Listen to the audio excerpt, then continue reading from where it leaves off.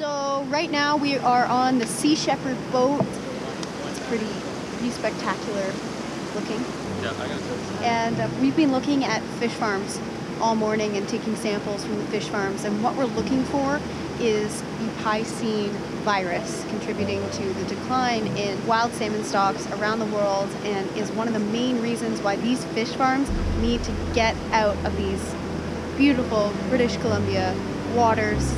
No one is holding these fish farms accountable for the poisons and the toxins and the viruses. We can't afford to lose any more wild salmon. So that's what everyone on this boat here is doing. We're with Alexander Morton, who's dedicated the past 30 years of her life to working on this problem, and the crew is an international team. So they come from all over the world on a volunteer basis.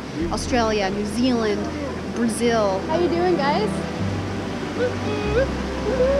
They've all joined forces to come and work on this project to make a stand against fish farms and for the wild salmon, for the orcas, and for the entire coast. I got jitters because we're up really high. Check out how high we are up.